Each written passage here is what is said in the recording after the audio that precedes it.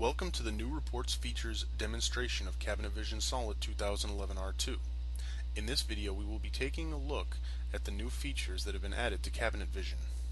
With the introduction of Cabinet Vision Solid 2011 R2, a new field has been added to the Cabinets table of the reports.mdb file.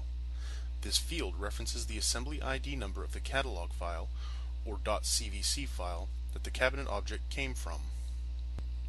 To show this new field, we are going to use Microsoft Access 2007.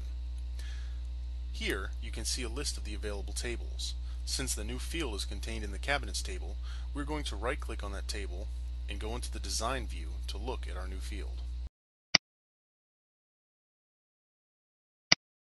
Now that our table is opened up in the Design view, we need to scroll down to find our field.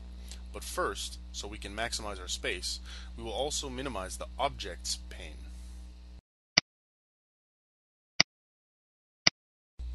And here we can see our new field. With the introduction of Cabinet Vision Solid 2011 R2, a new field has been added to the Doors table of the report.mdb file.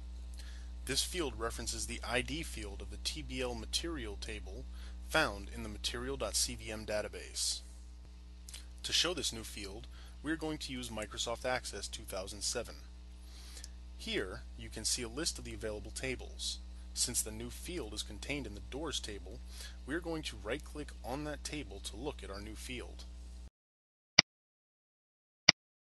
Now that our table is opened up in the Design view, we need to scroll down to find our field. But first, so we can maximize our space, we will also minimize the Objects pane. And here we can see our new field. This concludes the demonstration of the new report features in Cabinet Vision Solid 2011 R2. Thank you for viewing this video, and please take a look at our other videos on the new features in Cabinet Vision.